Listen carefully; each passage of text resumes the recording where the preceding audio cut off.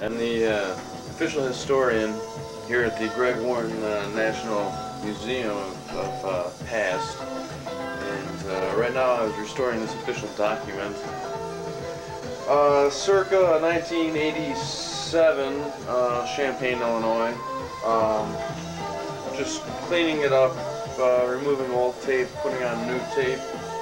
There are many things here in this museum that represent a past age, an age gone by, of which I only have memories and these shards of paper that is all I have to show for my past, for a 2-year period in Greg's life when things were up and down. It was a very emotional roller coaster like period, and I'm trying to salvage that era in its original form and try to show that clash, that inner battle of good and bad that was in between the man, inside of that man for that 2-year period. It's really it's quite diverse.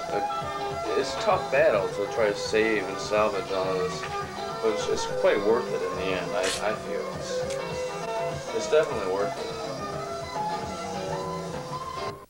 Quite worth it in the end. I feel it's definitely worth it.